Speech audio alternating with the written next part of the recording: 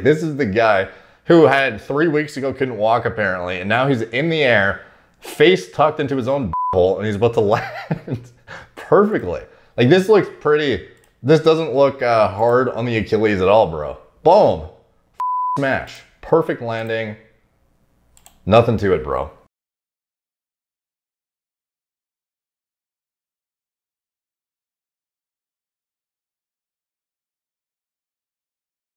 What's up, guys? Derek, MorePlaySmart8.com. Today we're going to be talking about Artur Dalaloyan. I don't know if that's how you say it. Wins Olympic gold 3 months after tearing his Achilles. And go figure, he is a Russian athlete. So as you know, the Russians have the pretty good reputation for doping in the Olympics. If you've ever seen Icarus, if you haven't seen it, I highly recommend you go watch it. One of the most compelling documentaries about, I don't even know if you'd classify it as a documentary, but it's a fucking thrilling tale of the state-sponsored doping program. And Artur seems to have made a miraculous recovery after only 3 months, torn his Achilles entirely, and now he is, competing on the world stage, winning gold for his country. And of course, the comment section is inundated with shit about drugs. So, a few months ago, he tore his Achilles, and then this is what he is looking like on the stage here. Just fucking full blast, goddamn full tilt. Was that a triple front flip? Lands perfectly. Achilles looking money. Is he natural? That's what we're going to be getting into. So this is determination at its best, at Real Artur. So that's his handle, I guess. Sports Center, 25-year-old Russian gymnast Artur Dalaloyan tore his Achilles 3 months ago. Today, he helped lead the Russian Olympic Committee to a gold medal.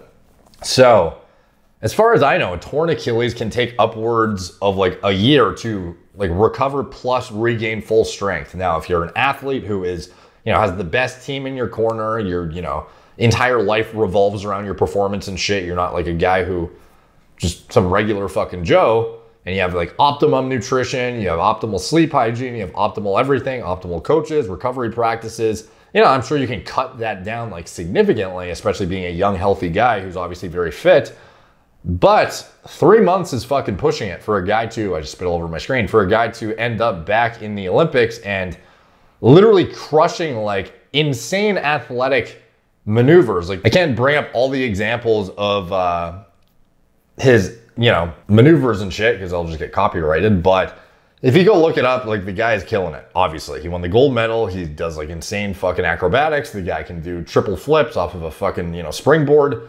He's insane. And you can imagine that's a lot of stress to put on your Achilles, literally sprinting across the goddamn, whatever you call it, turf, launching yourself off a fucking platform, doing a flip in the air, and then landing full gravity weight on your fucking Achilles, smashing into the ground after flipping 3 times in the air and landing perfectly and having no like, imbalances or anything either when you're landing perfectly stationary, having the exact proportional support between both legs and making it look absolutely flawless. This guy's obviously, recovered enough for it to be suspect as fuck.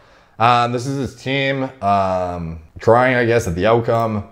And this is him looking alpha as fuck. Like, what's good? I just fucking flipped 3 times, landed perfectly, and I had a torn Achilles a few months ago. So anyways, drug test the ROC team right now, LMAO, says Tommy Ziegler, and this is the top comment. Let's see what the thread says here. WADA don't have enough cash, plus they probably don't use long esters if they are smart. Well, yeah, I'd fucking hope not. If they were smart, they would have him on HGH as it helps recovery from injuries. We will ROC you. Then drug test USA as well. Facepalm clown emoji. Watch out, we got a commie in here. LOL, crying laughing face. Trained in the red room. Uh-oh, commie alert. Siren. You know that Russia's entire team tested positive for PEDs in 2016, right? I know, right? Don't know why they were allowed to show up. So obviously this is controversial. The fact that they're even allowed to compete right now, given their, historical, like very fucking recent use and like blatantly trying to skirt around the rules. Not suspicious at all. I mean, to be fair, if he's doing rings only, his Achilles only needs to be good enough to land once on a super padded mat. If he's doing a floor routine, he's on steroids 100%. He did floor exercise and that beam jump. On top of that, the commentator said that 3 weeks ago, he couldn't stand on his foot. 3 weeks ago, and now he's landing on his feet, no problem. This is definitely not... Like, I fucking pause it, and this is what we this is what we see. Like, this is the guy who had 3 weeks ago couldn't walk apparently, and now he's in the air, face tucked into his own butthole, and he's about to land perfectly. Like, this looks pretty. This doesn't look hard on the Achilles at all, bro. Boom, fucking smash, perfect landing. Nothing to it, bro. So obviously, you know, just rings, bro, just rings. No, I was watching. He was doing bars and pummel horse and everything. Bruh, no way a normal person can do all that on a torn Achilles tendon. LMAO, this is fraud. It's not torn. 3 months ago, he injured it, got surgery a day later, and a day later started rehab. Doctors recommend rehab 4 months after. Also, ROC athletes are constantly tested for a month before an Olympic competition. Well, we all know how fucking well that worked out last time. Putin probably got him on that good stuff to recover from that injury. Or cloned him. That's a possible outcome too. My goodness, it's almost like you received miracle drugs. Roids, LOL. 3 months torn Achilles, how? I hope you're joking for the memes. No, this is literally just how a typical Russian is built. Not talking about how he's built. I'm talking about the fact that he recovered from an Achilles tear in 3 months. Please tell me you dead ass think the average Russian is built like this. Can't believe people this dumb exist. Typical Russian lives off vodka, yams, and steroids. It's a joke, bro. You need to find some inner peace to calm down. All right, so, you know, everyone's saying roids, lots of vodka, drug test him, Russians built different on roids. It's like pretty much every fucking thing is about drugs here. So it's like, did he, you know, skirt around the test? Did he pull an Icarus, or what exactly happened? Well, first of all, what a lot of people don't realize is some of these peptides that are actually useful for recovery are not actually being tested for, despite the fact that you would assume, okay, WADA's banned substance list is pretty fucking comprehensive. You know, we have every goddamn thing under the sun. We have anabolics, every steroid, we have peptide, hormone, growth factors, related substances and mimetics, sounds pretty comprehensive, beta-2 agonists, hormone and metabolic modulators, diuretics and masking agents, all the prohibited methods, stimulants, narcotics, cannabinoids, glucocorticoids, beta blockers. The thing's pretty fucking comprehensive, don't get me wrong, but when we actually scroll down to the section that actually would encompass the peptides, which are used for angiogenesis, things for reinforcing structural integrity of tendons, for example, this is where you'd find stuff like, you know, growth hormone, things that are useful in this capacity. But notably, you know, we have things like obviously EPO and whatnot. Could EPO be useful? Sure. Is he going to be using it for this? Probably not. Not really worth the risk. Peptide hormones and the releasing factors. And by the way, this is like not even close to the most important thing. I'm just saying for, you know, enhanced angiogenesis, like there's a lot of things on the table. This section would certainly be something you could look at, but this would be not worth the risk profile given his event.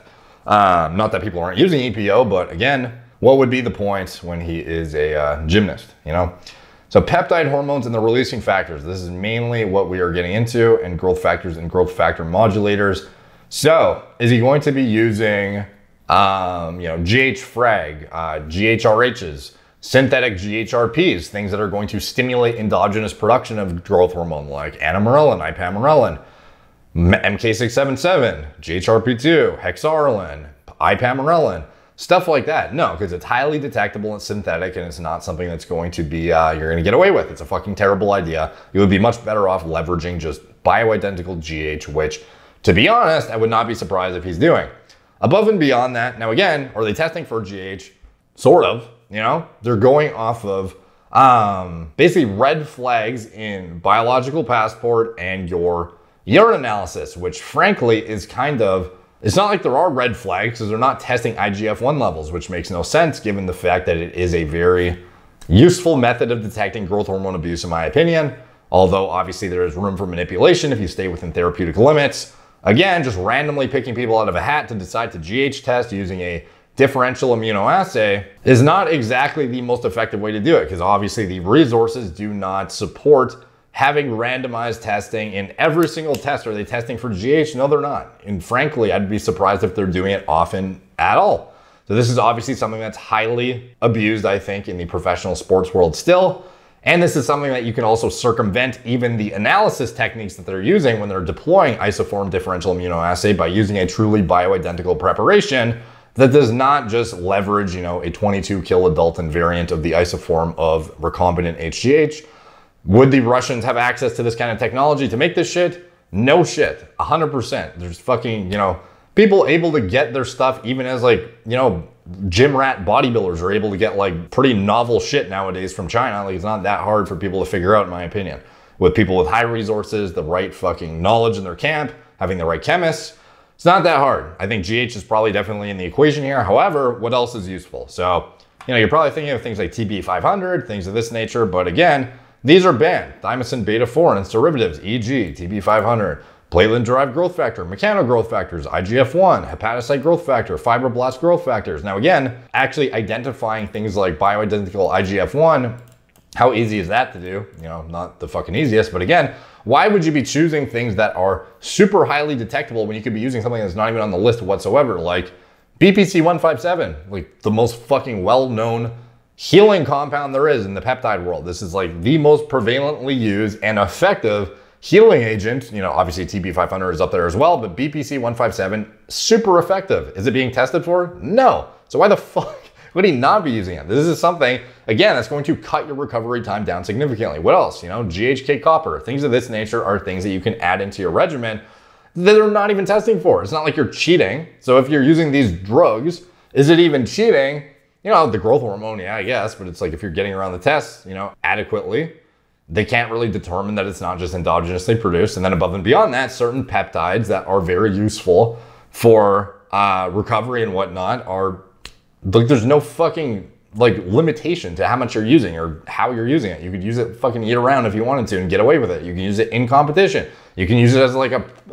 like prophylactically, you could do whatever the fuck you want with it. So I would not be surprised if he's just using a lot of basic shit that they're just not even looking for. BPC-157, GHK, like this kind of stuff is going to help so much and make your recovery expedited by such a significant amount that you could, you know, perhaps recover in a few months. And again, we don't know the severity of everything, you know? It seems like there's some ambiguity in, you know, how bad this tear really was. And again, it sounds like, you know, he got into surgery the next day. He was already starting his recovery regimen the day after. Like the guy was on top of his shit. He has the best nutrition, the best team in his corner, probably the best everything, is on peptides, probably on growth hormone, is using everything in his arsenal that he can be doing and deploying the max dose of shit that is not being tested for. Like it's like you can use whatever the fuck dose you want, just crank the shit out of it and get expedited recovery to such a significant extent that it's going to look like, oh, this guy must be on steroids for the recovery. Like, no, he's probably just using like fucking shit they're not testing for. Is he on gear too? Like, I don't know. I'd have to look more into the sport and more into his progression over the years and whatnot. But as far as if he's using drugs to heal faster, of course he is. But he's probably using a lot of shit that they're just not looking for because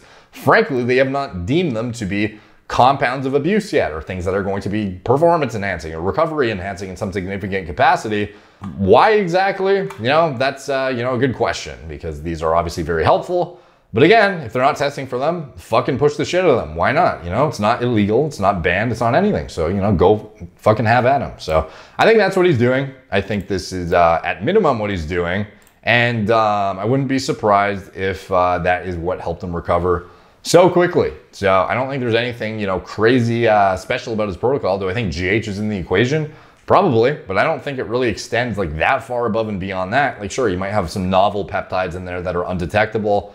Wouldn't be surprised if they have chemists who are synthesizing this kind of shit because again, it's not like that difficult to create novel agents nowadays if you have the money for it.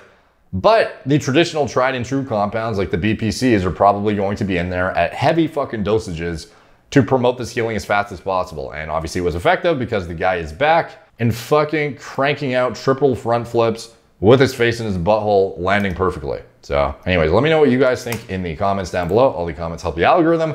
Much appreciated. If you're watching the Olympics, what do you think in general so far? I've not really been tuning in, so, you know, anything helps the algorithm, it's much appreciated. Maybe I'll, you know, dig into some of the content if it is worthwhile. If you think there's anything, I don't know, content worthy that I could be watching and make a video about, let me know. All of it is much appreciated. And anything else, as far as, you know, following me on other social media, I'm on Instagram, at @moreplates_more8s.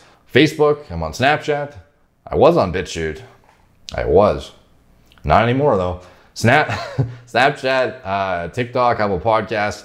If you want to support the channel, you can check out anything I'm associated with in the video description below. My TRT clinic, it's all telemedicine from the comfort of your own home, Gorilla Mind. Nootropic formulas, Gorilla Mode, pre-workout formulas. I design myself from scratch, recommended lab tests and diagnostics through my HRT clinic to get high quality diagnostics and biomarkers assessed by professionals who are actually aware of how to design an intelligently created protocol for your individual needs.